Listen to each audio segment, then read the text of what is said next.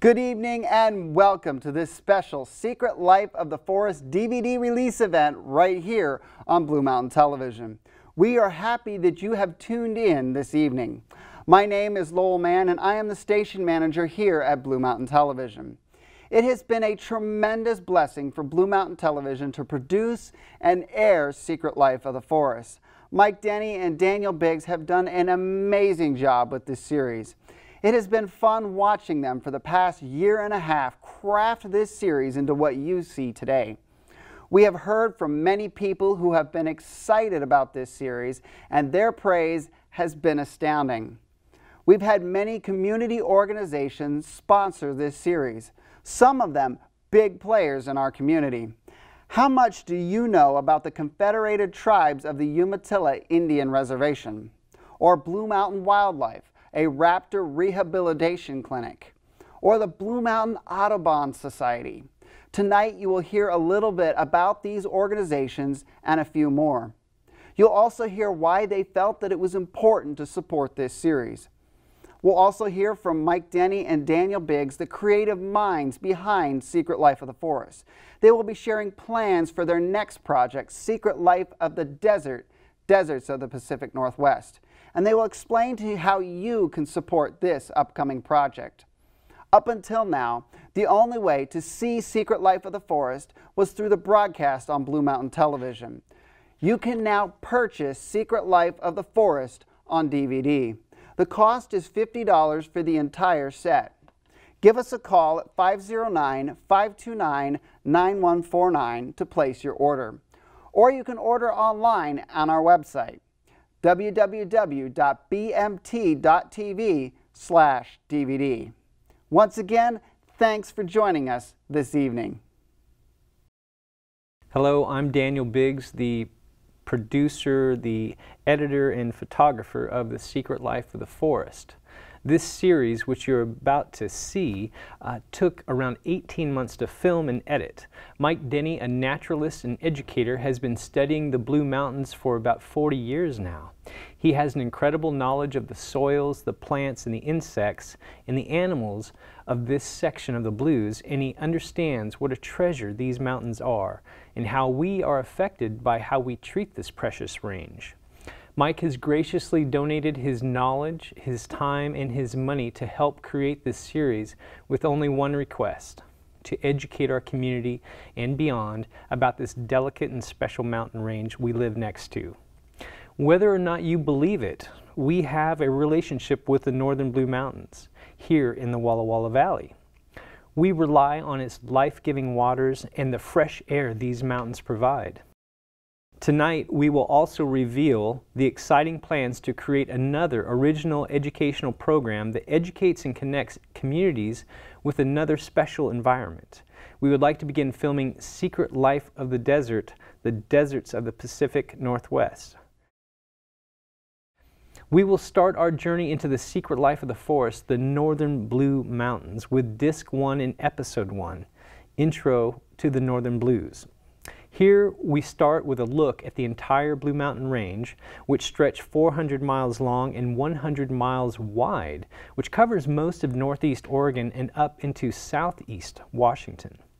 We then tighten the focus on the uniqueness of the Northern Blue Mountains, including the plants, geology, and Native Americans. The episode concludes with the history and introduction of new arrivals that have forever changed the Northern Blue Mountains.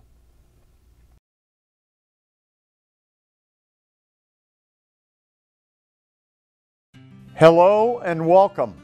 I am your guide to a marvelous outdoor adventure. My name is Mike Denny. This program is a beautifully filmed 13-part series on the marvels of the natural history of the Northern Blue Mountains in southeastern Washington and northeastern Oregon. In this series, we will be exploring and discovering the vast diversity of life that call the Northern Blue Mountains home. We will take visits to many sites in the Northern Blues that host some amazing animals and native plants that most folks this day and age simply miss. Join us on this adventure in a part of the world very few even know exists and even fewer have been to. We will start our exciting journey into the secret life of the forest in the northern Blue Mountains. Our exploration will begin in the foothills along the streams and rivers and up into the riparian zones. We will also look into the connections that are influenced by slope and soils.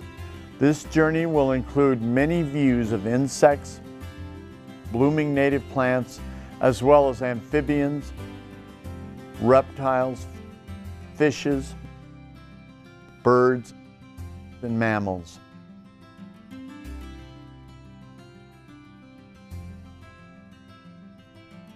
This presentation is an introduction to a range of mountains that are 100 miles wide and over 400 miles long.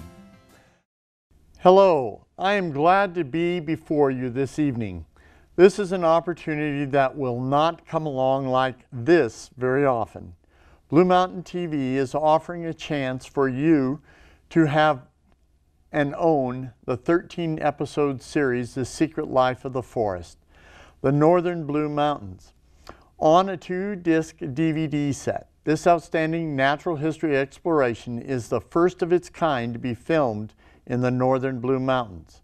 So come join Dan and I in an adventure discovering this spectacular mountain range that covers all of northeastern Oregon and part of southeastern Washington state. Come with us as we view the vivid purples of calypso orchids and discover their other common name. Look into the big saffron yellow eyes of a great gray owl and be in awe. Learn to marvel at the amazing speed of a hunting tiger beetle. All this and much more is presented for your enjoyment and education about the Northern Blue Mountains and the living systems that sustain all life in this region. Learn of the impacts of the arrival of a new culture had on the native peoples and all of creation in the Northern Blue Mountains. Please call the Blue Mountain TV and find out how you can own this wonderful 13-episode DVD set. Call before this opportunity migrates out of here. In Episode 2, From the Soils Up, as we begin our exploration of the Northern Blues, it is necessary to share how important the soil is as the foundation of life for much of the planet. Soil sets the stage for plants to come, which in turn support other life forms. Discover how slope, aspect, and weather have a relationship with the vital soils, lichens, and mosses. Climate shift is also a topic. It is ever-changing the very surface of the blues in a frightening way.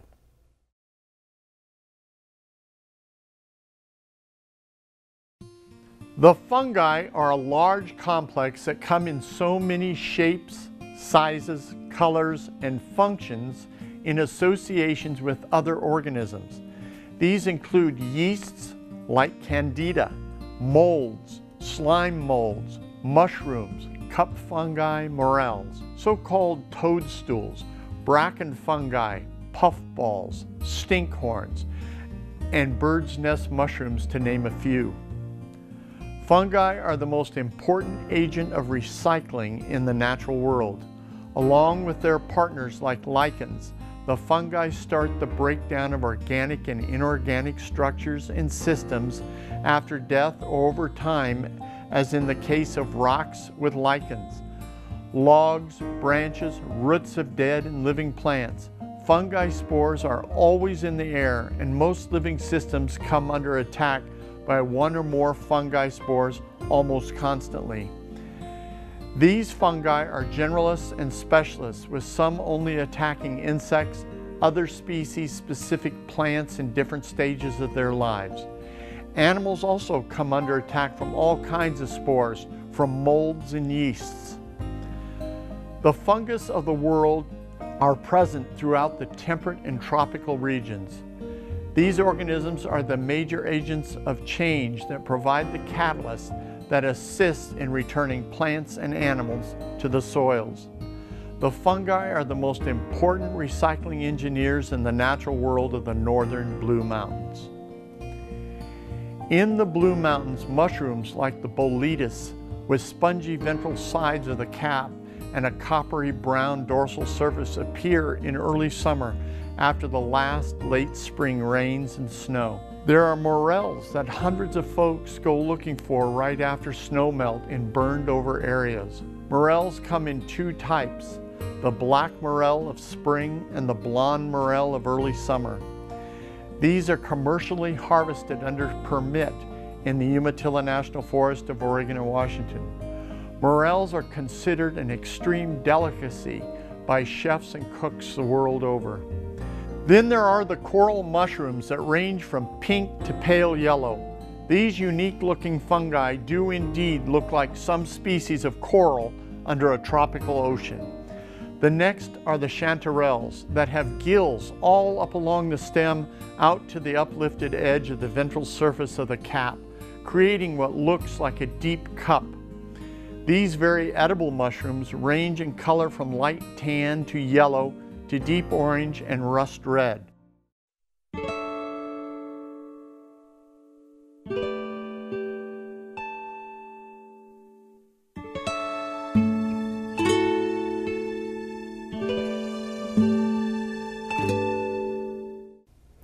Hello, my name is Linda Herbert and I am president of Blue Mountain Land Trust.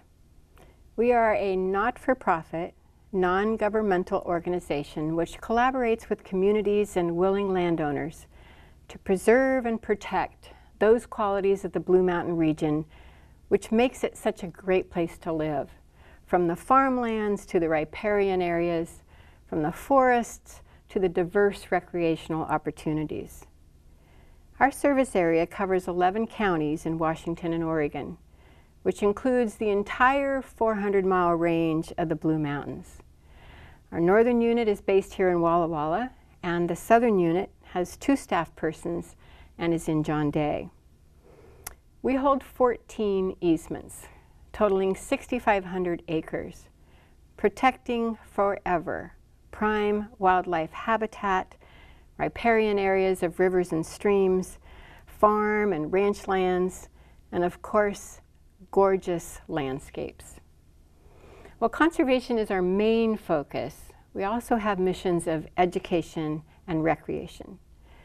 We are sure that if we can get you out learning about the land and enjoying the land, you'll come to love it the way we do, and you'll support our conservation efforts.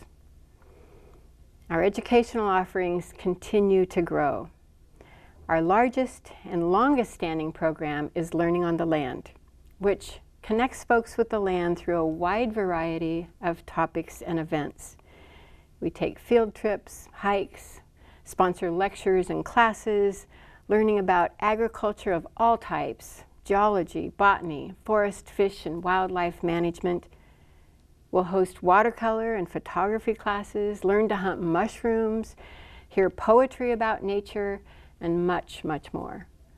This season, we have dozens of events, 8 of which are in the John Day, and there is something for everybody. Kids under 17 are free. Nature Kids is a collaborative effort with the USDA Forest Service and offers high-quality natural world education, with events monthly through October. Kids get to explore hands-on natural resources with conservation-related activities, hear expert scientists, and enjoy a craft activity related to the topic. All Nature Kids events are free and open to the public. An upshot of Nature Kids is Nature Kids on the Farm. This week-long day camp held at Welcome Table Farm has become so popular that we're adding more sessions this year. Kids have a blast learning about raising food and flowers and tending farm animals. There is a fee for enrollment. Check out the entire video on our website at bmlt.org. Our newest education program is Blue Mountain Field Science course for high schoolers, offered by Whitman College professors Nick Bader and Tim Parker. The focus of this week-long day camp is learning about the geological and biological processes that created our unique landscape. The kids will be going on daily field trips in the region in addition to their classroom time. I'm happy to say that this class has been well received, but sad to say it now has a waiting list. But please check out our website under the Education tab to learn more about all of these programs. Registration is all done online. You may have heard of the Blues Crew, as we have gotten phenomenal front page press lately. This is the trail maintenance arm of BMLT's Recreation Committee. We're collaborating with the Forest Service to do trail work in the Umatilla and Malheur National Forests. They supply the tools and expertise, and we supply the willing volunteers. Closer to home, we're collaborating with the Corps of Engineers on trail work at Bennington Lake and with the Audubon Society at the Rempel Natural Area. After 2 well-attended work parties, there is still plenty left to do. In our first year, we logged 1,000 volunteer hours, and this year already we have close to 700 under our belts. It is very gratifying work, and we're delighted by the number of new faces showing up at our work parties. If you love to be outdoors and like the idea of making trails more accessible for all, check out our website for our calendar of work days. Tools and protective personal equipment are provided. One thing that I am very proud of with the Land Trust is the amount of collaboration that we have cultivated with other agencies and organizations in our region. Besides the Forest Service, Audubon, and the Corps of Engineers, we work closely with the Public Library, the Sustainable Living Center, the Water Environmental Center, Community Council, and the Regional Trails Project. The list goes on. These are all people who are working to sustain and protect our natural environment, people who share our vision and goals. We can accomplish so much more to further our goals by working together.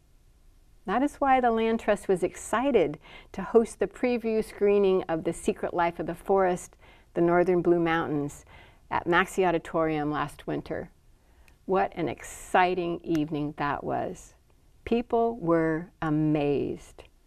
The response to the video and to Mike and Daniel's words was so affirming. People love nature. As I said before, we want to educate people on the natural beauty that awaits them just beyond their doorsteps, so that they will be eager to get out and recreate for their pleasure or for their health, and then be concerned about preserving it. These beautiful DVDs are a wonderful way to do just that.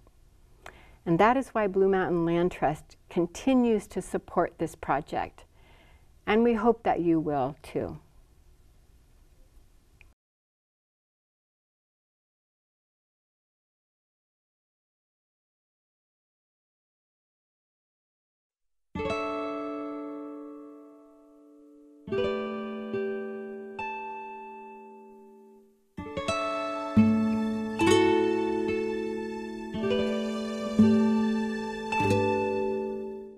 In episode 3, The Community of Plants, the plant communities dictate what species of insects, reptiles, amphibians, mammals, birds, fishes, and parasites that can survive on each slope aspect. Soil type, soil depth, slope aspect, and elevation all determine what plants flourish and grow on any one site. In this episode, we move from the soils and into the plant communities that those soils can host, including many beautiful wildflowers and several species of stunning orchids.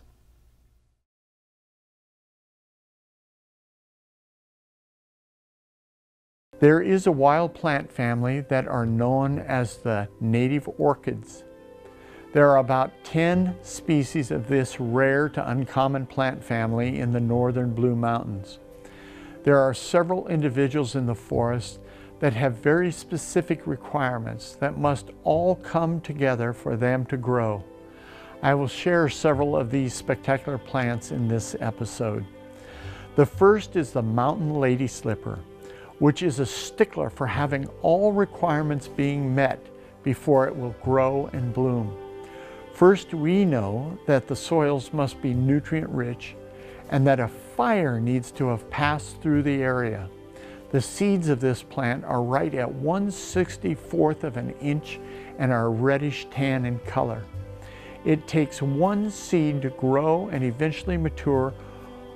After 10 years have passed, it then blooms with one beautiful bedpan-shaped white flower with purple ribbing and a yellow anther. It is pollinated by ants or flies, and after 10 days, the flower fades and drops off the end of the stalk, leaving the growing fertilized seed pod, which by the end of July is dried out and by August is ready to open and spread its tiny seeds. Another orchid species is the Calypso orchid, also known as the fairy slipper, a type of plant that is saprophytic by nature and is spectacular purple. This plant has no chlorophyll and therefore is reliant on other plants to provide sustenance and energy for it to grow and bloom. This is a plant that only grows and flowers under a 85% canopy cover and must have ample moist soils along with a relationship with a fungus. These spectacular blossoms are truly eye-catching. One other orchid species I will mention is the phantom orchid, a rare to unexpected plant that is pure white and once again has no chlorophyll within the plant. This columnar 6 to 15 flowered plant is pollinated by moths and flies, small native bees and wasps. These pale plants emerge in late June under a dark canopy and depending on late spring rains proceed to bloom for a 10 to 14 day period. Very few folks ever get to see this interesting plant that is also a saprophyte, that also has a relationship with a species of fungus and other vascular plants off which it gets its nutrients. High in the northern blues are also other orchids like spotted coral root,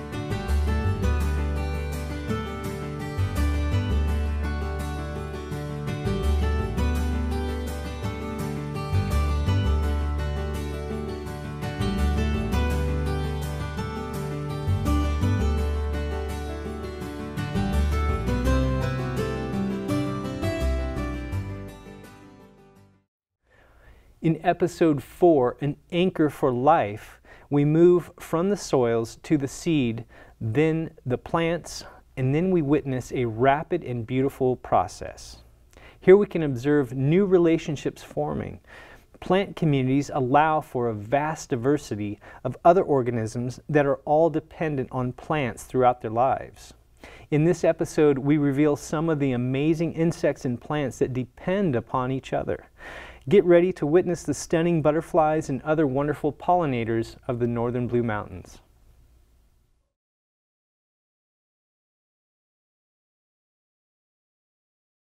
As air temps warm in late April, so as in all other Lepidoptera or butterflies and moths, plants are the key for each species.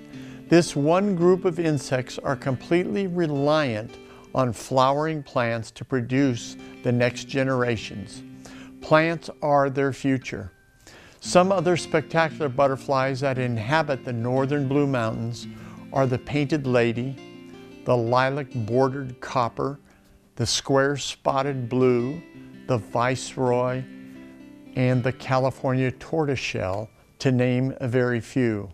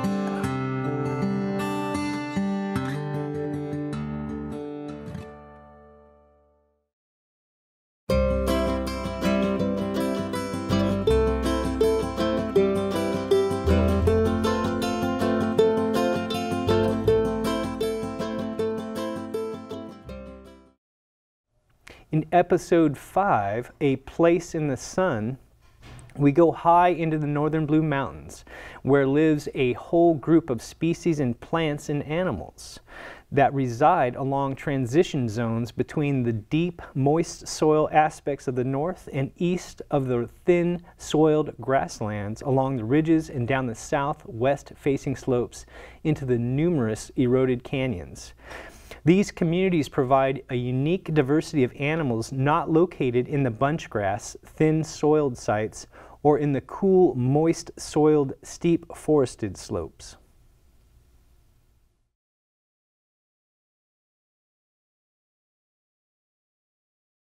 In the northern Blues, up to about 4,500 feet in elevation, and all through the region's riparian buffers, lives a big, heavy owl that hunts, nests, and roosts in all types of habitat, from big sagebrush to western junipers to big cottonwoods and tall ponderosa pines.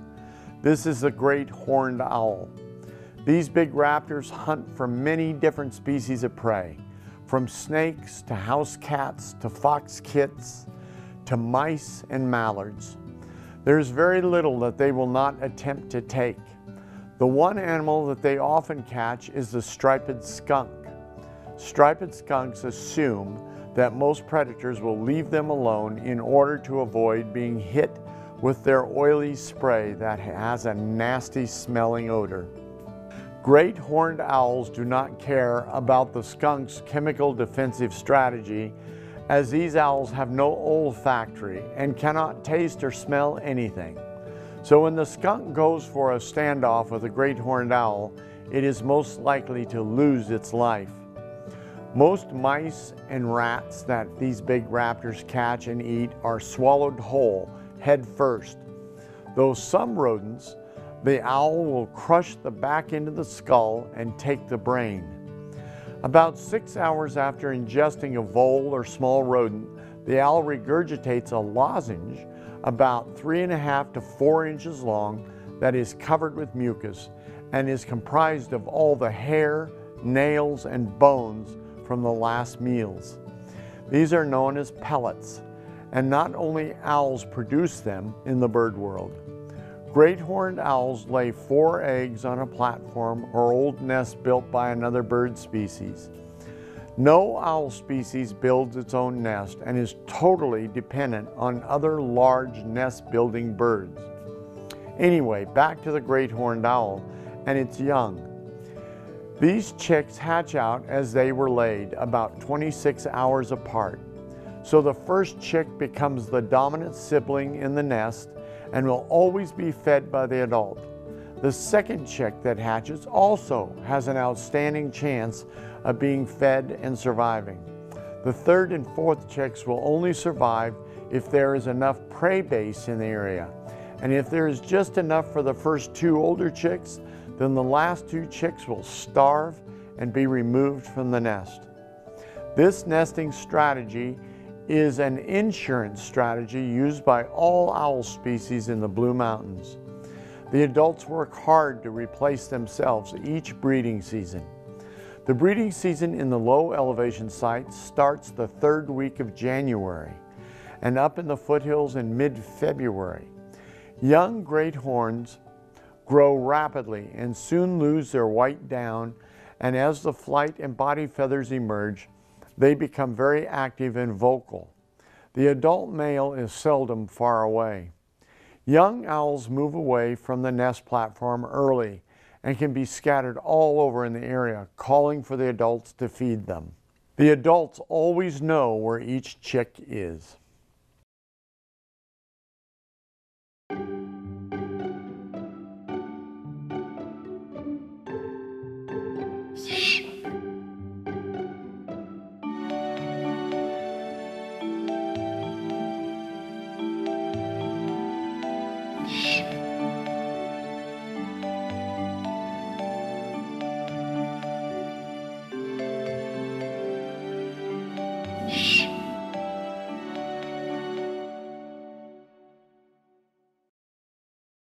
There is a family of beetles known as tiger beetles that live on warm, bare soil situations along well-trod paths, along dirt roads, and around the margins of ponds and lakes beside drying puddles.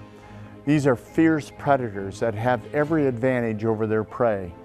These beetles are rapid flyers and can cover dozens of meters in just a few seconds. Their ability to run across the surface of the ground in unvegetated sites is unparalleled among other beetles, save for their near cousins, the ground beetles. These inch-long beetles can run so fast chasing other insect prey species that they get ahead of the information pouring in through their eyes, and they must stop for a few moments to allow their brains to catch up as to what they are seeing in relation to the prey species they are chasing. Tiger beetles are active hunters and are largely solitary by nature here in the blues. These beetles lay an egg just beneath the surface of the ground, and after several days, depending on moisture and soil temps, the egg hatches into what is known as a grub or instar. The six-legged, soft-bodied larvae has a flat, hard head with large, dagger-sharp mandibles, all the better to grab unsuspecting insects with. These grubs then dig a burrow 8 to 10 inches deep, and they use their head as the door at the top of the burrow. Any small passing insect is fair game, as these instars will burst up out of its ground burrow with such speed that few passing insects ever see it coming. The grub then chews up the bug, sucks out all the internal fluids, and chucks the lifeless exoskeleton up and away from its burrow. The process of maturing into an adult tiger beetle can take up to 24 months here in the northern Blue Mountains. We had a visit from Daniel this morning. He came out to shoot another segment for The Secret Life of the Forest, but he was a little early and I wasn't ready, so we were in the middle of treating this baby great horned owl. Actually, it was a pretty big great horn, but it was still a fuzzy youngster that had come out of its nest a little early in the middle of a cow pasture and was trampled by the cows. So it had 2 broken legs, and it came in on Friday, and this is on Monday, so we were rechecking, and so we re-radiographed and redid the splints, and hopefully this little guy it's already started to heal in just 3 days, and so hopefully in another week or so we'll be able to take the splints off and he'll start using those legs, and we can get him back with his family and he can finish learning how to be a great horned owl. Episode 6 is called The Birds of Prey.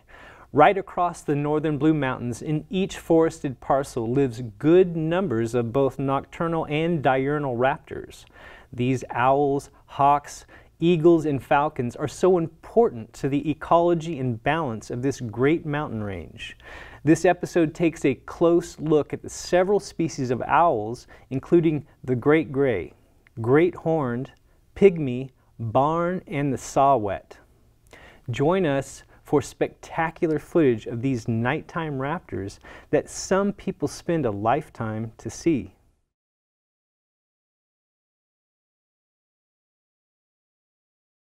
Good evening.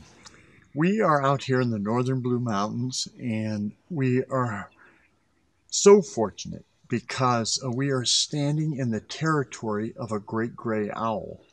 And it's a pair of great grays, and they have a nest here. Great gray owls are 27 inches long. They have a 42 to 44 inch wingspan, and they are tremendous parents. This particular nest is unusual because it's been built into a cavity that was excavated by pileated woodpeckers in an old aspen stem. So the amazing thing is this pair of great grays has nested here, and this is the 3rd year that they have been here, which is really unusual. No owl in North America builds its own nest. So these great grays have learned that this site is available, and they come and utilize this cavity. Great grays are not known as cavity nesters. They typically like a flat, open platform like an old hawk's nest or a raven nest. But in this case, they've selected a cavity and they currently have 4 chicks in this nest. And it's been very, very interesting watching great grays feed and raise this clutch of young.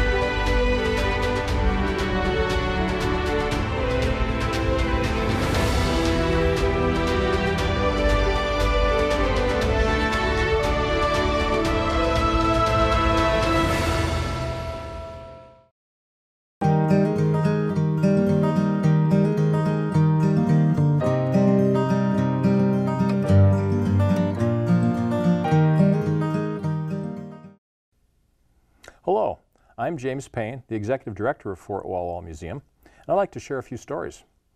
Recently we had 3 tremendous artifacts donated over the course of 7 days. Each of these items has strong connections with the Blue Mountains. The excitement from each one of these could have carried me easily for a few months. First item came from Mark Clicker, one of our new board members. As a kid 45 years ago, he was exploring an old shed with his brother on the family farm. Before the Clickers owned this property, it was owned by Alfred Thomas. An old farm Mark thinks has the second oldest water rights in the county.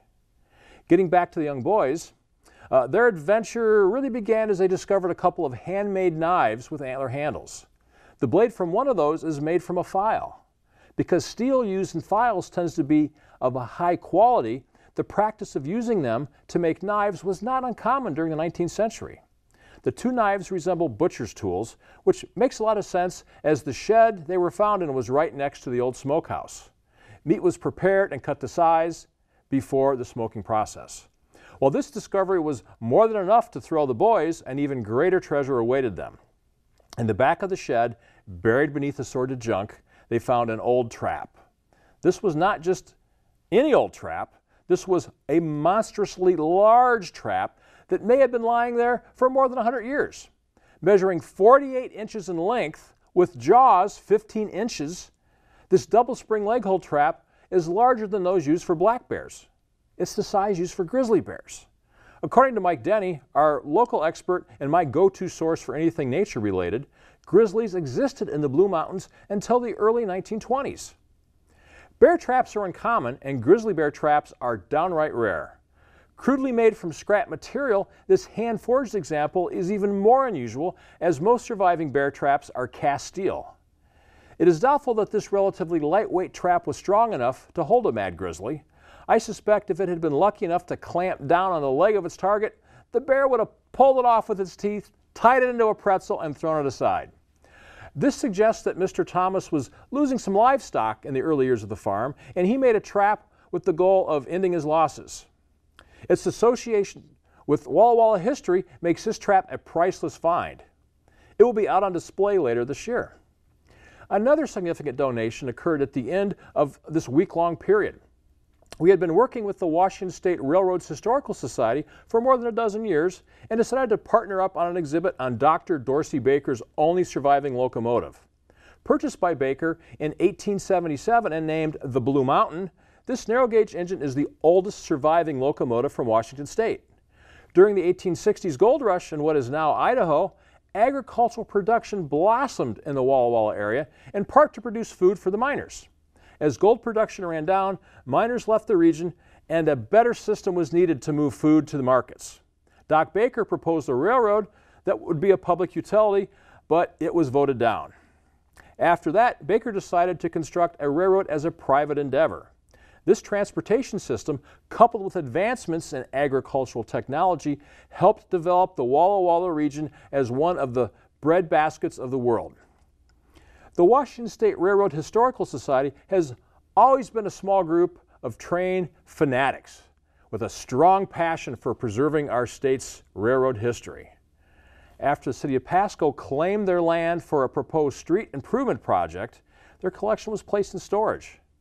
It was at that time that Walla Walla Sunrise Rotary helped relocate the engine to Fort Walla Walla Museum for an extended loan, and they also built an enclosure for its display.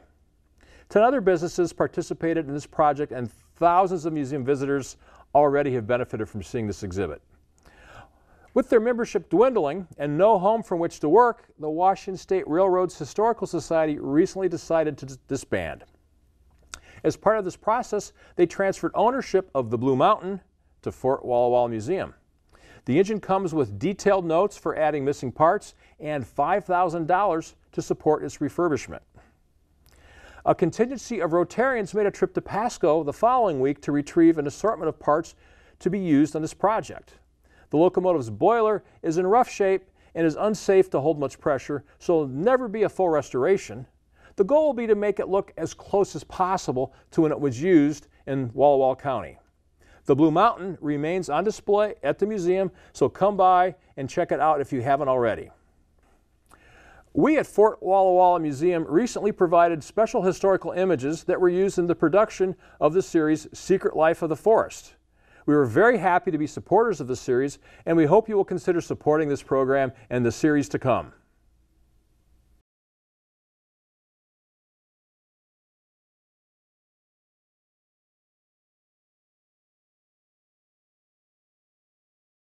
Episode 7 is called Raptors and Their Prey Base. Diurnal raptors are always present across the northern Blue Mountains, where they hunt rodents, reptiles, rabbits, birds, pup coyotes, fawn deer, and insects. These predatory birds and all those in between in size all hold vital positions in services to the ecology of this region. These birds of prey are composed of hawks, falcons, and eagles, and several owl species. You won't want to miss seeing and learning about these incredible raptors.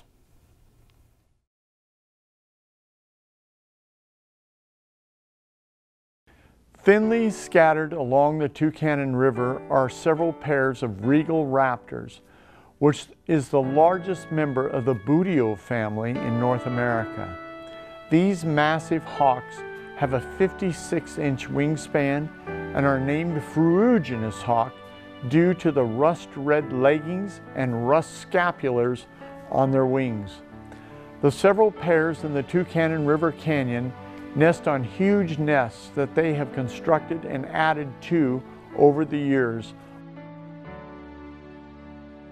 The female lays 4 eggs and typically raise 4 chicks. These big birds feed on mice, gophers, ground squirrels, and snakes along the rim that they hunt. They are a protected species and have no desire to be anywhere that there are humans. Their population is in sharp decline around the Blues due to habitat loss, shooting, and encroachment of agriculture into the native grasslands.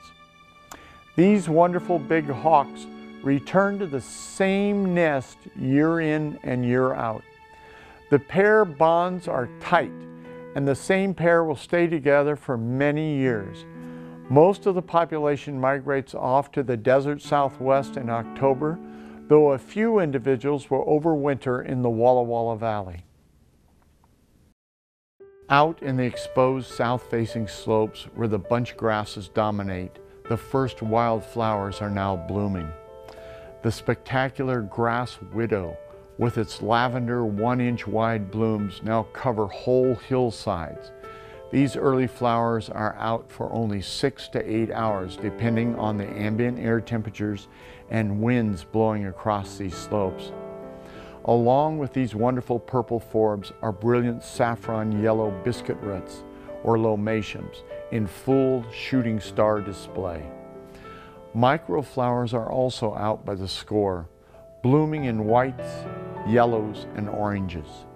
Along with many pollinators that have appeared in the last few warm days are bumblebees.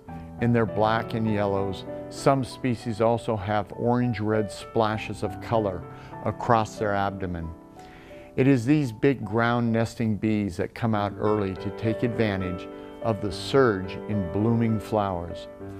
There are more than 3 separate species of these amazing bees found here in early spring. Bumblebees are the primary pollinators of many early spring blooming native and invasive flowering plants. One of the native flowers that blooms in late April are thousands of blue camas. The spectacular sapphire blue carpet that these moist soil plants create attracts all kinds of pollinators, from beetles to bees to hoverflies and moths, along with little blue butterflies. Blue camas plants are prized by the native peoples of the Pacific Northwest, who dig the bulbs of this plant for food. Another beautiful native blue-purple flower that blooms in the same moist soil sites as the camas at the same time of year is the common larkspur. With its eye-catching purple-blue, unique-shaped blossoms, this plant also attracts numerous pollinators, despite the load of toxins this plant carries. This native plant is anything but edible. It is a delphinium species that is poison to mammals. It produces alkaloid-based poisons that can cause all kinds of organ failures if ingested by man or beast alike. Spring in the northern blues is a time of ample water with snowmelt, rainstorms, and on occasion, late snowstorms. All this moisture allows for the renewal of life in this region that by early June will warm up and start drying out. April into mid-May is very green across these mountains, with many of the higher peaks and ridges still retaining patches of snow along the basalt rim edges where cornices from wind-driven snow builds up during the late winter months. It is below these high elevation snow patches that seeps, streams, and seasonal watercourses flow downhill as these deeper accumulations of snow melt out with the rising air temperatures and longer photoperiods of mid-spring.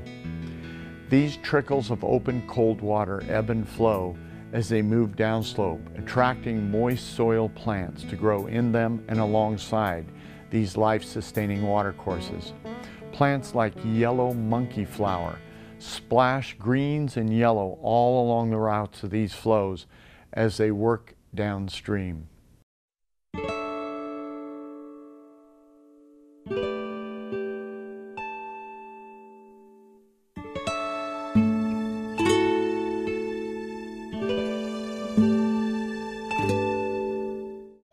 Hi, my name's Lynn Tompkins, and here at Blue Mountain Wildlife we feel very privileged to have participated in a small way in the production of The Secret Life of the Forest.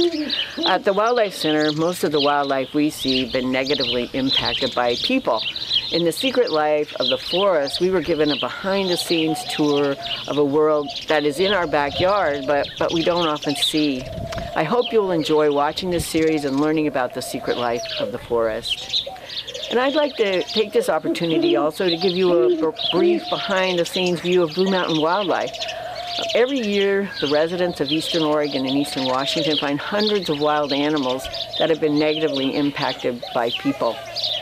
These animals have been hit by cars, they've collided with power lines, fences, windows, they've been mauled by cats, they've been shot with guns and secondarily poisoned by lead when scavenging another animal that has been shot with lead ammunition. They're nestlings whose nests were destroyed when haystacks were moved and trees cut down. They're animals that have been brought to Blue Mountain Wildlife for care so that they may one day fly free again. Most are not intentionally harmed or displaced. Instead, they're finding it more and more difficult to survive in a region with a growing population and increasing urbanization. For 30 years, the residents of our region have come to rely on Blue Mountain Wildlife to provide local native wildlife a second chance. With broad community support, we've built an organization that serves the people and wildlife of a huge geographic area with a skilled staff, dedicated volunteers, partnerships with wildlife agencies and veterinarians throughout our region, and a network of other rehabilitation centers throughout the Pacific Northwest. We effectively serve an area the size of New York State. Yet we've never had a facility that truly supports the work we do or the people and wildlife we serve. For 30 years, we've been providing exceptional care to wildlife in spaces adapted for our work. The center's been located here south of Pendleton since 1997. A one-room clinic includes exam and treatment space, hospital caging, lab equipment, an x-ray machine, and storage space. It's a very crowded place. Today, we have an opportunity to build a state-of-the-art wildlife hospital and environmental education center. Our new home will be designed to help Blue Mountain Wildlife fill its mission to preserve local native wildlife through rehabilitation, research, and education. It will include a wildlife hospital, indoor and outdoor classrooms, new displays for our ambassador birds, caretaker housing, and intern housing. It will be a net zero energy use, net zero water use demonstration project showcasing how to preserve precious natural resources. If you'd like to learn more about this opportunity to partner with Blue Mountain Wildlife, please visit our website at bluemountainwildlife.org. And I hope you'll enjoy viewing A Secret Life of the Forest. Thank you.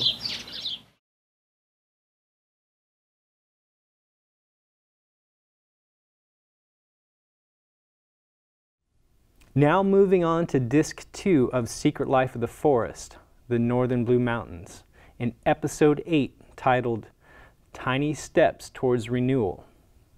During February in the Northern Blue Mountains, life starts to change in small incremental measures as chemistry in the soils and plants starts to change as the photoperiod increases. As the snow warms and melts, it leaves bare ground patches that now warm rapidly during the extended sunlight periods of early spring. This sets the stage for the very first blooming plants of the year, bluebirds, elk, and many other species to come.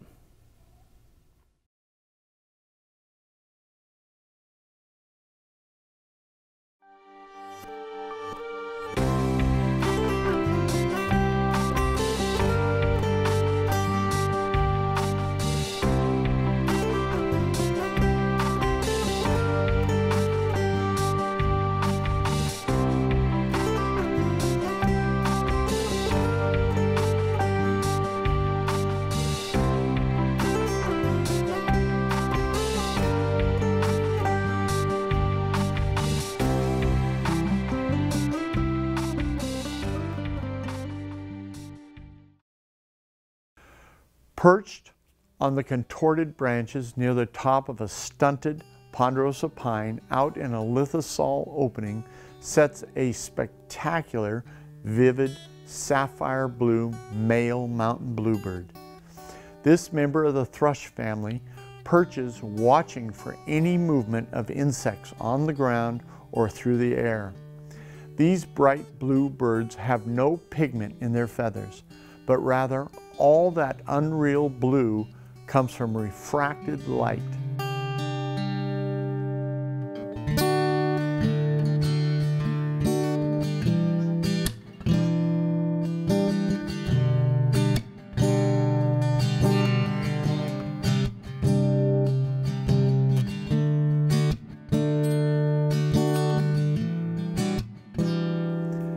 This male has arrived in the Northern Blue Mountains on this early March day, seeking out an unused woodpecker cavity in an old stump or snag. His much drabber mate has located something of interest and now hovers about 10 feet off the ground, inspecting a small patch of bare soil with emerging tiny green leaves. These birds will start nesting in late March in a nice cavity in a tight bowl of a nest constructed of fine grasses and some larger feathers from grouse, hawks, and other passerines. With their mellow, soft "too-woo" call, they keep in contact as they move about this opening. The western bluebird is another closely related species that also inhabits these mountains. This bluebird species is a darker, deep blue, much like the midsummer morning sky right here in the Blue Mountains.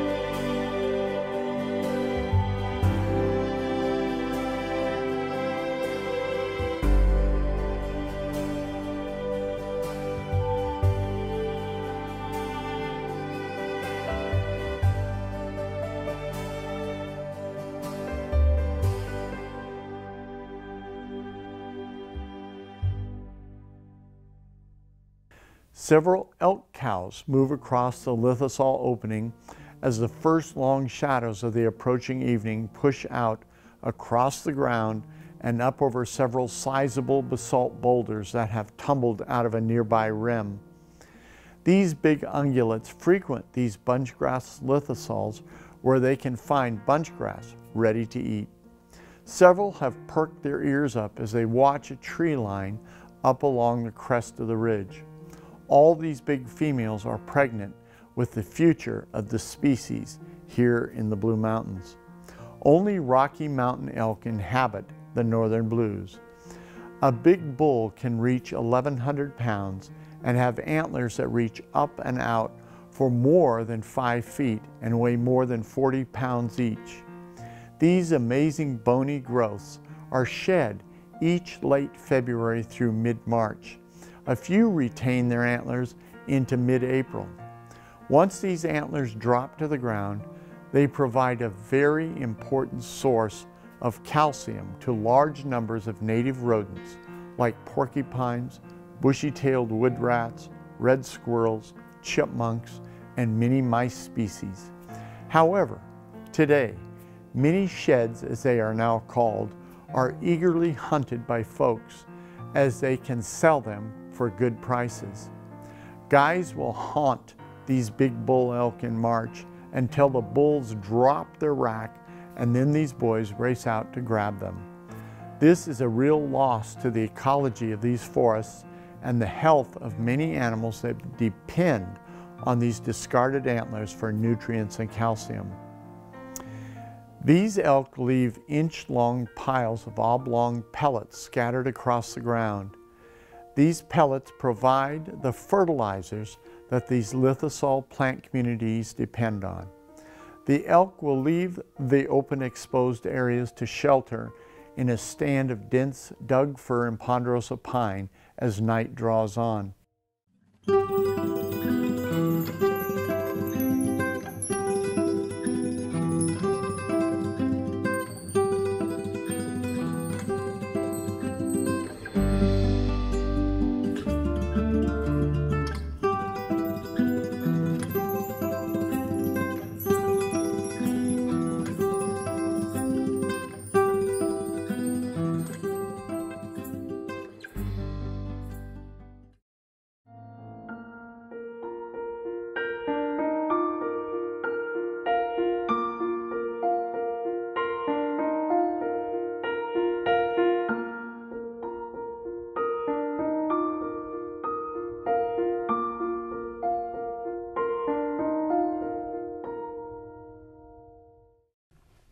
Hi, I'm Chris Howard, current president of Blue Mountain Audubon Society.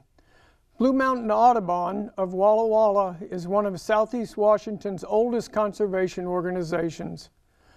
We were organized in 1971 with the goals of supporting conservation values and educating the public about the beauty of the natural world. Audubon focuses specifically on birds as a doorway into the interconnectedness of this natural world. We offer monthly field trips as a way of getting people into the outdoors to have them experience for themselves the magnificent beauty of the birds, flowers, and other wildlife in our Blue Mountain ecosystem. Our monthly membership meetings offer educational presentations of natural wonders from all around the world. With nature education, especially for children, being one of our most important goals, it was a pleasure for Audubon chapter to support Mike Denny and Daniel Biggs in their creation of The Secret Life of the Forest. We believe that the more people are exposed to nature around them, the more likely they are to become supporters of the conservation values that are so important in protecting our natural world.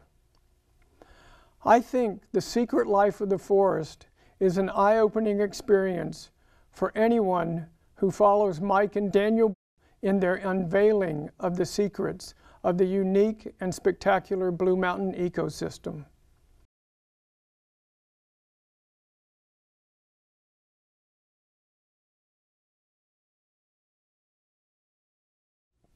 Episode 9 is titled The Rebirth of Life.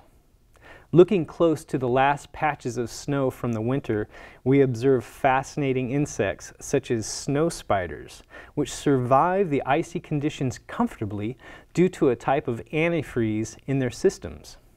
As spring progresses, the remnants of snow continue to water the hillsides. Dry and barren in the summer months, these dry, rocky slopes turn into an amazing, colorful garden, hosting beautiful plants that support the first waves of insects and animals.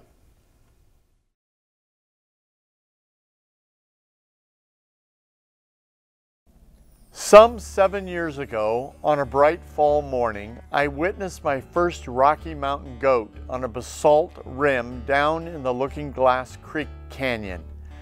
This is a native mammal of the high Rocky Mountains and not a species one would consider as part of the fauna of the northern Blue Mountains in northeastern Oregon until this last decade.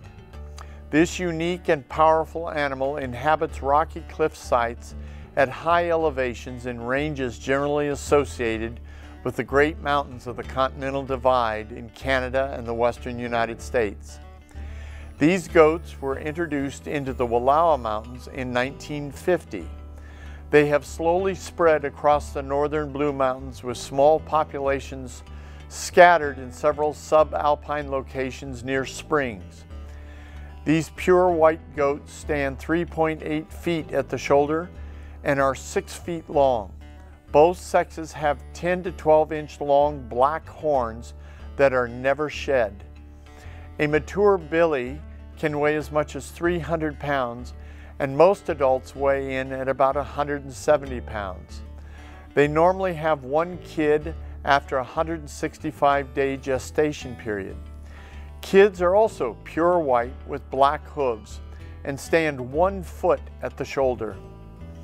These herbivores prefer high exposed rocky sites and steep ridges that easily protect them from most terrestrial predators. On occasion, golden eagles will take a kid. These animals are completely protected from extreme dry cold with their dense, long, woolly fur. However, during extended periods of cool, wet weather, they will take shelter in spruce and fir tree stands. During deep snow, they will move into lower elevations to feed. These goats feed on alpine grasses, lichens, forbs, and browse some woody shrubs. It will be very interesting to watch the population develop of this recent arrival here in the northern Blue Mountains.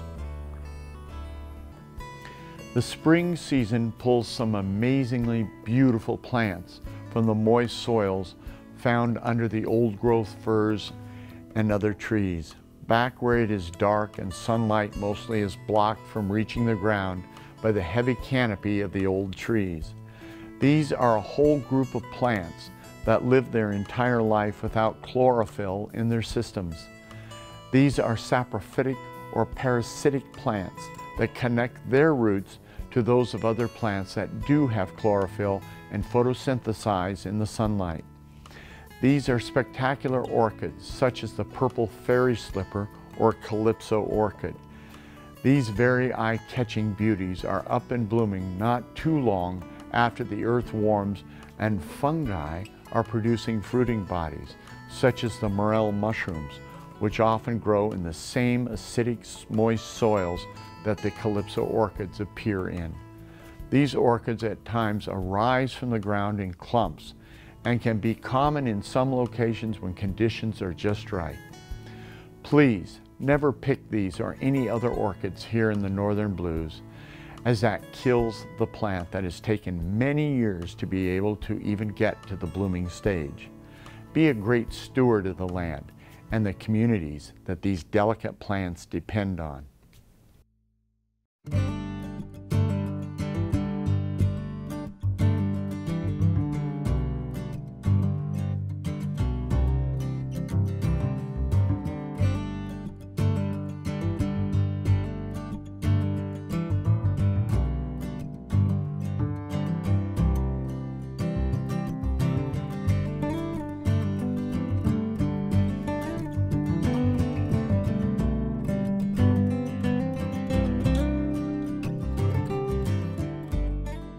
Standing like silent sentinels 7 to 9 inches high above the forest floor under dense canopy shade grows yet another chlorophyll-lacking colony of pure white plants that emerge from the same tubers year in and year out. These plants have no leaves and are a saprophytic species gaining nutrients and water from the roots of nearby trees like Douglas fir and grand fir. These spectacular white flowers and stalks emerge each year by the first week in August. When in full bloom, the white flowers grow on a straight, stiff white stalk that holds these earth-worshipping blooms to open and face down to the ground. They look somewhat like white clay pipes of the 18th and 19th century in Europe and North America. I've never found these interesting clumps of plants disturbed by any herbivores or rodents in my many years of observing them.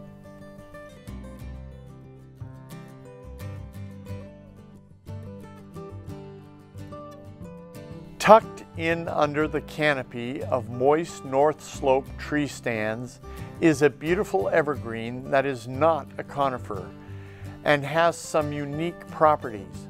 This eye-catching small tree grows up to 50 feet only in deep, moist soils above 2,800 feet in elevation on north and east-facing slopes in the Blues. Yews tend to grow in tangles that make travel through them very challenging, as their branches are not flexible, but stiff with many short broken branches. Large mature Pacific yew in excess of 100 years old produce an alkaloid compound known as Taxol, which was found to cure some forms of cancers in humans. Pacific yews produce dozens of red berries called arils that are semi-translucent and are eye-catching by late August and early September. The short, flat needles of this hard wooded tree are toxic to mammals, yet the arils are occasionally taken by birds.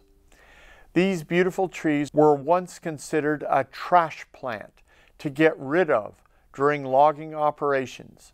This is no longer the case, fortunately.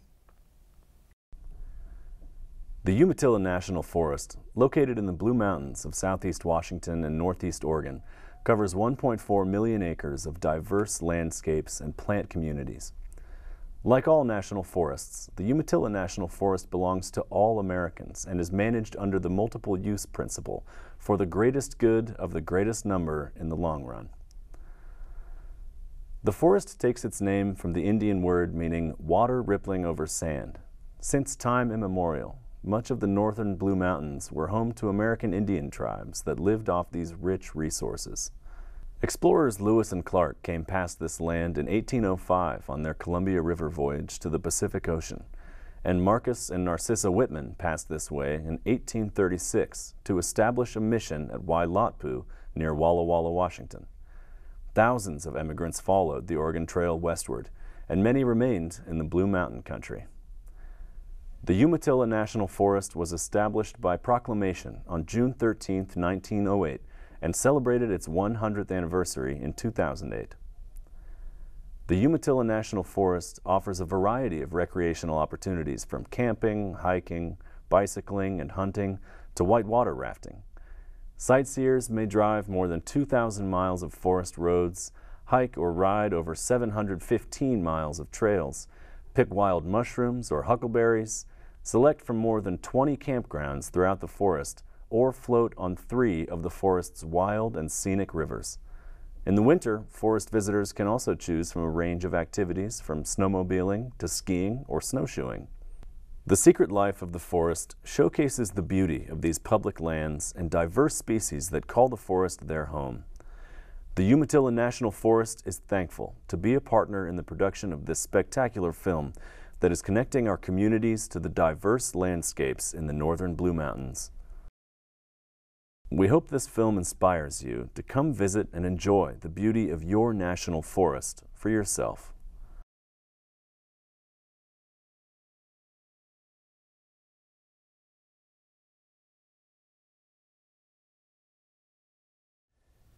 Episode 10 is titled A Vast Stage. It is said that all of life is a stage.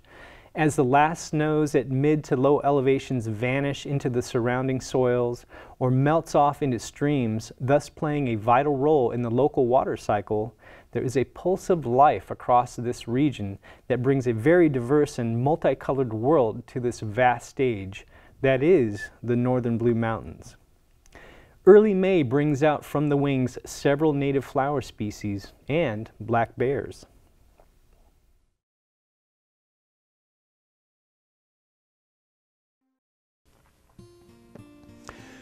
Starting at the elevation of about 3,300 feet is a conifer tree species that is the only conifer that is truly not an evergreen in the Blue Mountains. This is a tree known as the western larch or tamarack. This tree can grow up to 120 feet tall and be more than 60 dBH or diameter at breast height. This beautiful conifer is a favorite of most woodcutters as their dried wood has a great aroma while burning.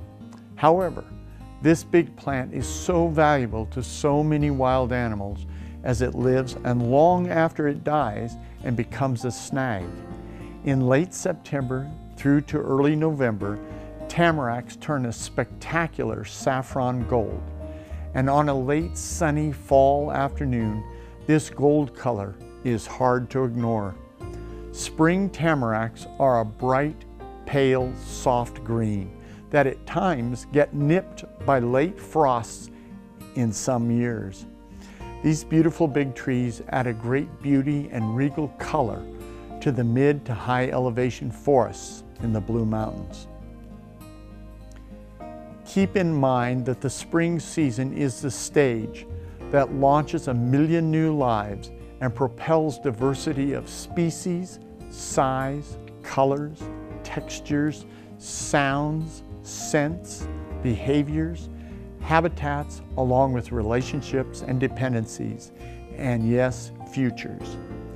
This is the stage that constantly provides opportunity in so many different ways to so many different species that are all connected one way or the other.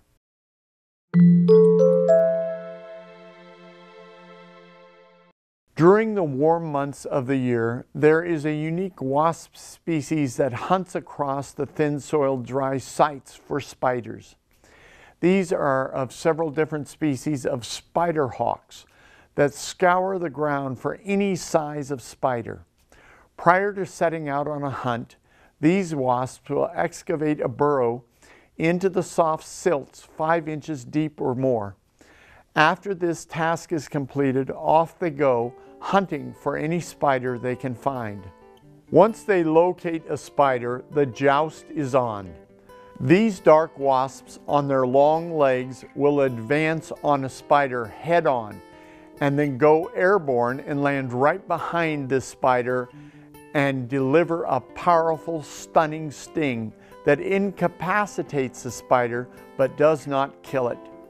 The wasp then aligns the limp spider's body under its center of flight, its thorax, and between its long legs, then pick up the spider and with its powerful wings flies back to its prepared burrow where it deposits the living but limp spider. Down in the pit in the ground, the spider hawk wads the spider's living body. Once in place, the female spider hawk then lays an egg on the living drugged spider, then seals the burrow shut. Soon the egg on the spider hatches and begins to feed on the still living spider's body. This grub will eat most of the spider, then go into a pupa stage, and after metamorphing will emerge as an adult spider hawk wasp to continue the hunt for more spiders. Also hunting these lithosol slopes and the transition zones around the edges of the forested deeper soil sites is an introduced species of large praying mantis. These large flighted, highly predatory hunting masters take all kinds of prey, from insects to hummingbirds. A large green female can be 4 inches long and are very aggressive in both hunting and in self-defense. The tan-brown smaller males are also fierce predators, though roughly 15% smaller than the large females. These praying mantis appear to have learning skills and know just what prey inhabits specific areas. During the late summer days, these predators can be seen flying on clear wings all along the slopes of the northern Blue Mountains. During late July, a spider species appears in the low canopy and down dead branches and woody shrubs. This spider is well known for its technical skill in the construction of its extensive web. It is known as a dome spider. This 0.7-inch long pale colored spider is a master architect and engineer in its design and construction of its amazing complicated web. This web is on the average 8 inches across and 13 inches long. It is designed as a perfect dome with an internal subdome about halfway down into the structure that acts as the travel layer that the spider uses to access different sections of its web. All parts of this astonishing web are connected and allows the spider to feel when an insect has become entangled anywhere on the outer surface of the structure. This entire dome structure is made up of thousands of 1-inch long silk threads connected to each other at joints.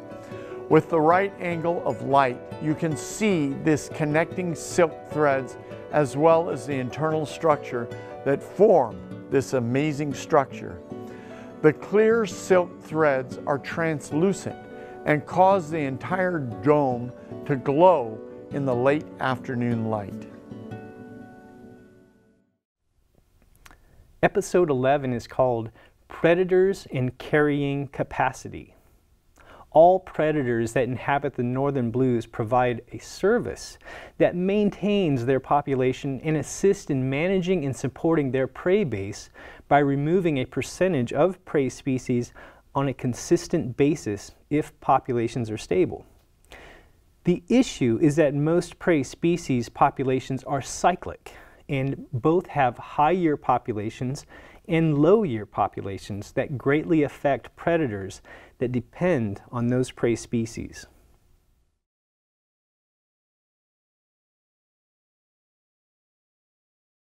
Coyotes are another omnivore predator that catch and eat large numbers of voles, and as a result will have 5 to 7 pups due to high rodent populations during the natural 7-year cycle.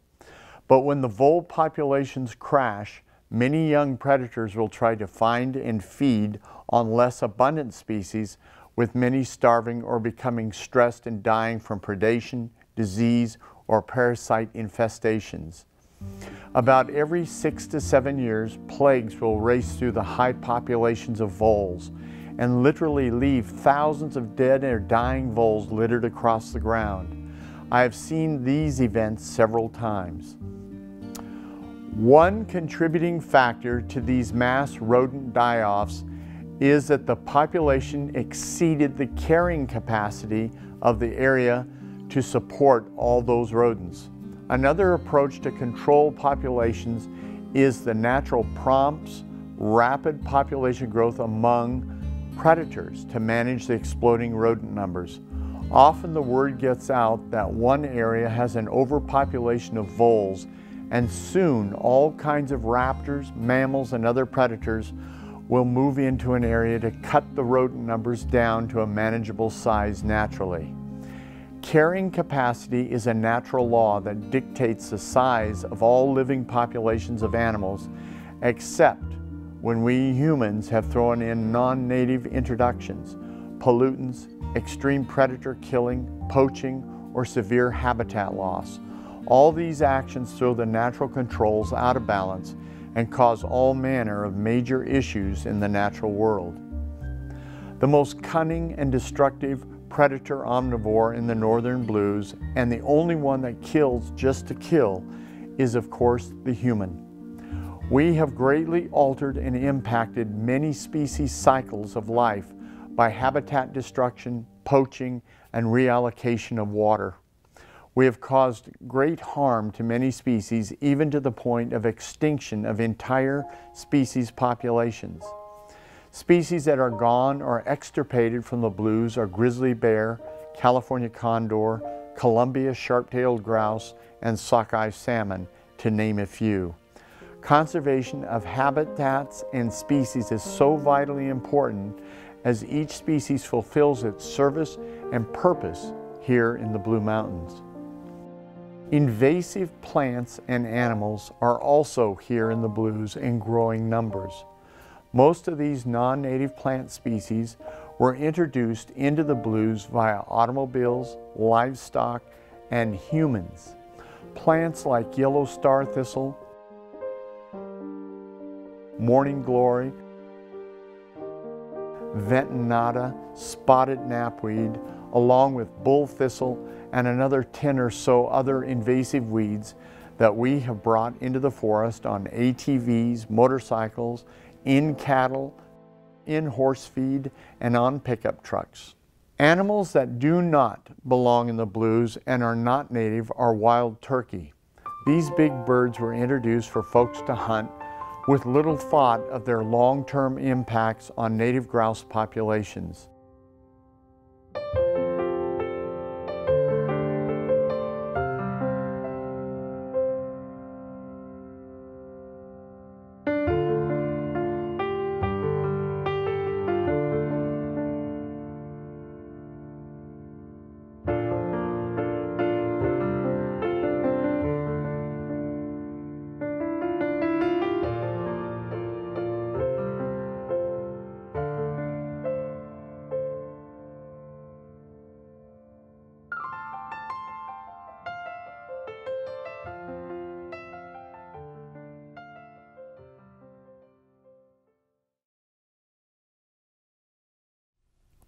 Episode 12 is titled Life on Lithosol Slopes.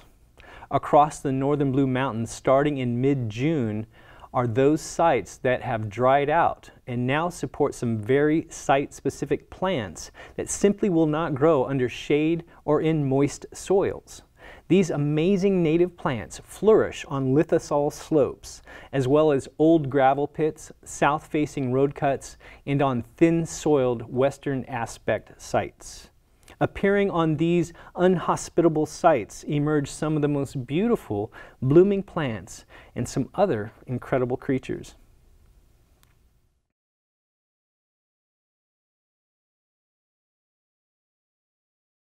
Across the northern Blue Mountains, starting in mid-June, are those sites that have dried out and now support some very site-specific plant species that simply will not grow under shade or in moist soils.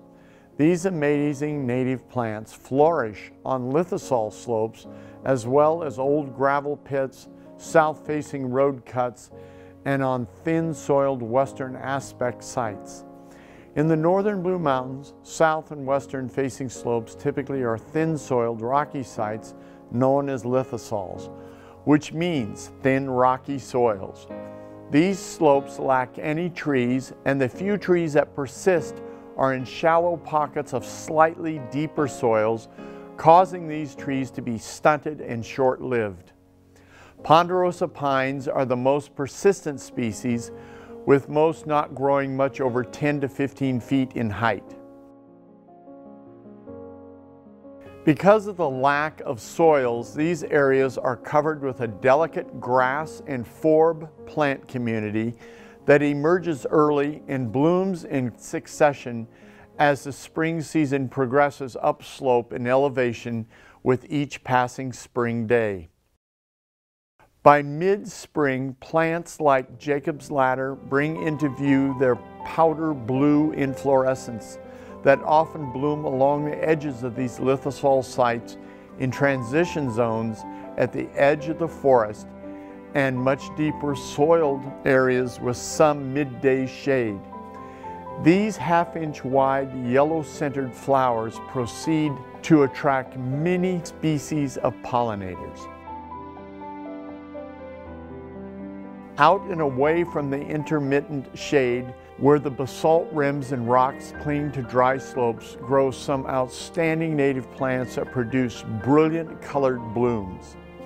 One such plant is the Blue Mountain Penstemon, an endemic species that grows in thick green clumps to a height of 16 inches and in most years is covered with blue-purple wide-mouthed tube flowers 1.25 inches long that native bumblebees crawl into to collect pollen and nectar. These eye-catching flowers are spectacular to see as they bloom out of solid basalt rock ledges and road cuts.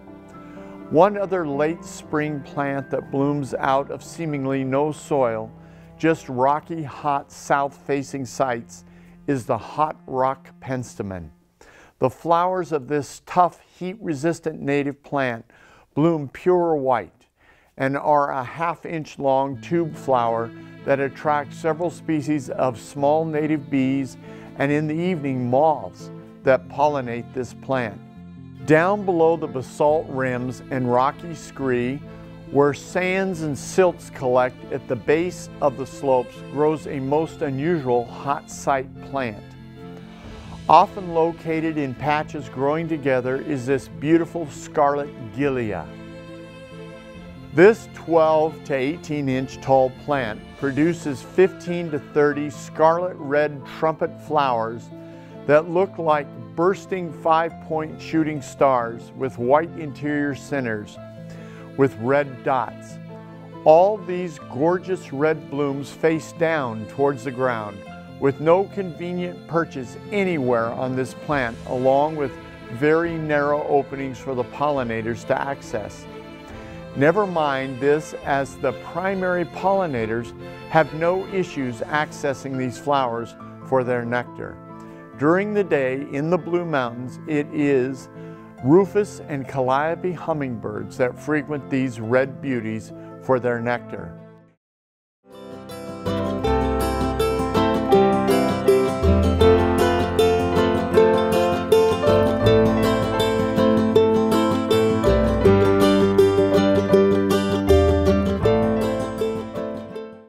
Hi, my name is Kat Brigham. I'm an elected official for the Confederated Tribes of the Umatilla Indian Reservation.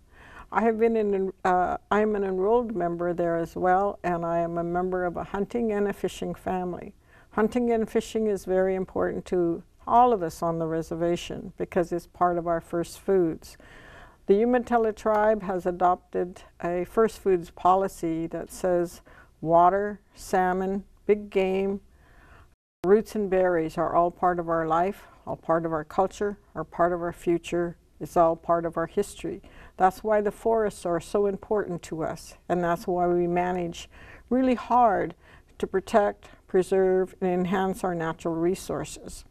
We also do this simply because we are a tribal government, and we are a tribal government. People have been here for generations upon generations. We plan for the future. We plan for the next 7 generations and beyond, so that our children, their children, and their children's children will be able to live off the country as we do. We also recognize that by living here, that we need to share our resources. And our resources are important to all of us for the future. When our treaty was signed in 1855, we were moved from this area, the Umatilla Basin area, down to northeastern Oregon. We have a reservation there. In the beginning, we had about 8,000 people in our whole area that covered the mouth of the Snake, the headwaters of the Grand Ronde, Umatilla Basin, Touchy. I mean, there was a lot of basins in which we traveled, plus the Columbia River. but we also traveled to Montana, up to Seattle area, down to California area. So our area of Aboriginal area was quite huge, but our ceded area and our reservation are much smaller than that. But because of the treaty and because of our ancestors, we have a responsibility in the Pacific Northwest to take care of our natural resources so that they can take care of us. And that's why the forests are so important, because without our forests we don't have clean water, clean air, and plus our foods, our big game, our roots, our berries, and our medicines. All of those are important to us for our future. We also recognize that we can't do this alone. We have, quite frankly, tried to do it alone, and it did not succeed. And that's why the Umatilla tribe has built a lot on collaboration and partnership. We recognize that people need to work together to accomplish things that can be restored, protected, and enhanced for future generations. Through this collaboration, the Umatilla tribe has done a lot of different things. On our reservation, we are the #1 employee in the Umatilla County. And so we also believe in economics, and we have a goal of diversifying our economics on the Umatilla Reservation. We also have a goal of protecting our treaty rights in all our usual and custom areas. Like I said, is in the Walla Walla Basin, the Blues, the Grand Ronde, the Umatilla River, John Day. There's just a large area, and I'm not naming them all, but those are just a few. And so when we look at our future, we look at those areas. We look to plan to protect. We look to plan to enhance and enjoy our natural resources. And I have told a number of state and federal agencies, if I could put my reservation right here in front of me with all the air, with all the water, with all the forests, with all our foods right here, then we would manage our natural resources and our people for the next 7 generations and beyond right here. But our water runs off the reservation. Our big game runs off the reservation. Our fish run through the reservation. And our roots and our berries, they're on and off the reservation. So that is why we look at all of our natural resources on and off the reservation and how we can protect, restore, and enhance them. It's also important for you to know that because it's not on just this area, we share it. We share our natural resources. You get to breathe air, you get to drink water, you get to come to the timber and see how beautiful it is. And I know there have been a few times in my life when I have been so uptight, I guess. And I said, okay, I need to go to the timber. And when I get up there in the mountains, it's so beautiful. It's so relaxing. And you can see all the secrets of life there. And it's just a wonderful experience. And I know other people see that as well. But that helps calm people down. It helps people remember this is why we're here. This is what we're planning for in the future. It's the same thing when happens when I go down to the Columbia River. This is why we're here. We're planning for the future. We're planning for our future and for your future. Because you're not leaving, but neither are we. We're here to stay. And that's why the collaboration, the partnership is very important so that we can work together to protect, restore, and enhance all our natural resources. And like I said, economy. We don't say economy is bad, but we do say economy needs to be planned in a way that recognizes that it does have an impact on natural resources. So let's say that it has a negative impact, but what can we do to mitigate? What can we do to change it, to make it protect our natural resources so that we all have it? I know on our reservation, which is, like I said, is in northeastern Oregon, we have adopted a first foods policy. So now when we do any development on our reservation, we look at what it does to our water, our fish, our big game, our roots, and our berries, and our medicines. If it has no impact, then we go forward with it. But if it does have an impact, we all say, okay, can we mitigate for it, or do we have to move it? You know, so those are things that we look at. We also have what we call a river vision, and so we're trying to create our rivers to be more meandering, more natural, because the longer the water is in the basin, the longer it stays there to keep cool, to get better water quality, those types of things. And again, it's because of our forest. It's because of the land that's out there. And so those are some things that we do on our reservation. And those are some things that we're trying to share with the community as a whole, the stakeholders, to help them help us plan for our future. Because like I said, you're not going away and neither are we. But we're here to stay because of our treaty rights. We have a treaty and we stand by our treaty, and we will fight to protect our treaty as often as we have to. But hopefully we will be able to do collaboration, partnership, so that everybody will understand that we are working for our future generations.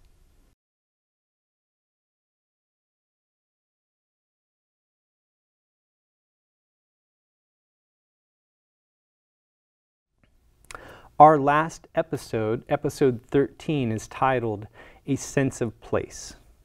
We have covered maybe 3.5% of the native living organisms within the northern Blue Mountains.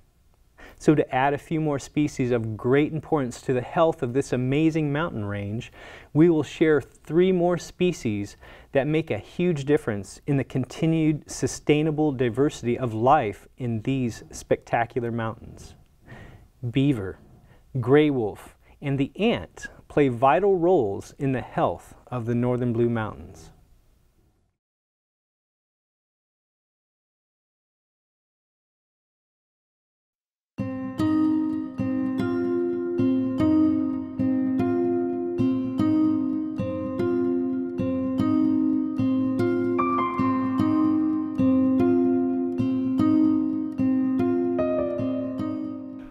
Across the northern Blue Mountains, in all habitat types, lives an apex predator that provides vital ecological services to this region.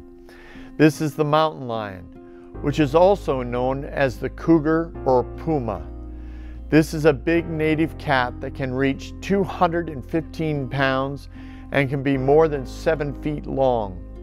This is a predator that culls and maintains healthy ungulate herds. Ungulates are any species of herbivore such as deer, elk, bighorn sheep, Rocky Mountain goats, antelope, feral horses, feral donkeys, as well as open-range cattle. These big felines also prey on many other predators, such as coyotes, foxes, small black bear, bobcats, badgers, as well as most smaller mammals, native and non-native to the northern Blue Mountains. These cats' relationship with the recently arrived gray wolf is still being scrutinized and understood, as the wolf populations have moved into areas where they have been absent for over 100 years in these mountains. As the cats learn to live with the gray wolf population, a balance will be arrived at as when and to whom to give up a kill to, who drinks at the water hole first, and where each species dens. Because this cat species has been the dominant wild predator of big ungulates just above the black bear for many decades, it now has to fit in between the gray wolf and bears as it looks now. Cougars' relationship with humans usually is antagonistic from most human-cat interactions. Most stockmen, deer, and elk hunters despise these big native cats, as they know the cat is a skilled predator and will take any type of livestock within their large territorial range. Once again, USDA Wildlife Services is brought onto federal and private lands wherever cats have killed livestock. These government shooters use all kinds of lethal methods to destroy these big cats. Big male mountain lions hold territories that at times are over 100 miles across. They make a circuit of that area throughout their 10 to 12-year lifespan. The big males regulate the yearling cougar populations by catching and killing them when these young cats are located within the mature male's territory. This in turn reduces cat populations and maintains a balanced carrying capacity of these predators. Mountain lions are vital to the regions in which they live as they provide stability in herbivore populations. The desire that some people have to eliminate these spectacular cats fail to understand these big cats' role in the natural world here in the northern Blue Mountains. One short story that took place several years ago. I had the privilege of taking two agency directors from Africa on a tour of the Umatilla National Forest around the southern edge of the Wennaha-Tucannon Wilderness Area east of the Hoodoo Trailhead. One of these distinguished gentlemen was the head of the Kenyan Wildlife Department. As we walked along the rim trail, we saw 4 big hooves up in the air ahead of us. Upon approaching, we saw a large elk carcass, a 5-point bull in velvet. There were marks all over this bull that indicated it had been killed by a very large cougar. Its neck was broken and its muzzle had been held until the big bull slumped to the ground. The cat's claw marks were 2.75 inches apart. My African guests were amazed, and Simon, the wildlife chief, said, "We in Africa never think of big cats killing big game in America." So remember that cougars are able hunters and part of the big picture here in the northern Blue Mountains. In this 13-part series, we have looked at many different species of animals and plants that inhabit the northern Blue Mountains.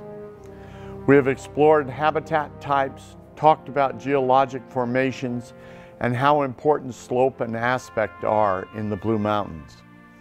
We've talked about water and erosion along with soil deposition. We started with soils and non-vascular plants and visited about lichens, mosses, and algae, and on into the fungi and their important role in recycling and breakdown in the natural world. We have covered maybe 3.5% of the native living organisms within the northern Blue Mountains. So to add a few more species of great importance to the health of this amazing mountain range, we will share 3 more species that make a huge difference in the continued sustainable diversity of life in these spectacular mountains.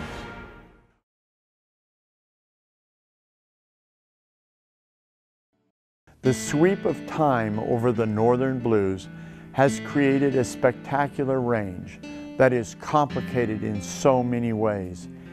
It is like a beautiful fabric of relentless life that binds colors, light, topography with a huge diversity of life, with sounds, movements, and the spectacular power of persistence to survive. From the piercing yellow eyes of a great gray owl to the electric sapphire blue of a mountain bluebird and the brilliant reds and greens of a mission-pressed sockeye salmon, this mountain range speaks to a creation that is forever facing change and adapting to meet the next season of life here in the northern Blues. Thank you for watching this 13-episode series on the secret life of the forest. This documentary on the northern Blue Mountains is meant to educate and explain a small sample selection of many hundreds of species found in this amazing mountain range that hopefully will cause you to explore and come to an understanding of this exceptional place. Good and long-lasting stewardship of this vast forest system is also a goal of this presentation. We, after all, are responsible for our actions in conserving the natural resources provided us. Blessed as we are with these amazing mountains from the creation ages ago to the present day, we should marvel at all life that is forever locked in relationships, dependencies, and arrangements that create balance and diversity, allowing for a future we all can appreciate. Thank you. The next big series going into production from the Blue Mountain TV is The Secret Life of the Deserts of the Pacific Northwest. This series will range throughout Oregon and Washington, looking at the natural history of the many types of deserts and the numerous species of plants and animals that inhabit them. From the wonderful, docile Ord's kangaroo rat and its amazing skills to survive, to the determination of the long-lived bitterbrush to grow. We will follow a collared lizard and check out the effects of great inland marshes in Oregon's high, dry outback. This is your opportunity to contribute to and support this outstanding new series coming to the Blue Mountain Television sometime soon. For $1,000, your name or business will appear in a list of our sponsors. For $3,000, your name or business and logo will be in a standalone 5-second segment. For $5,000, your name or business, logo, website, and phone number will be in a standalone 5-second segment.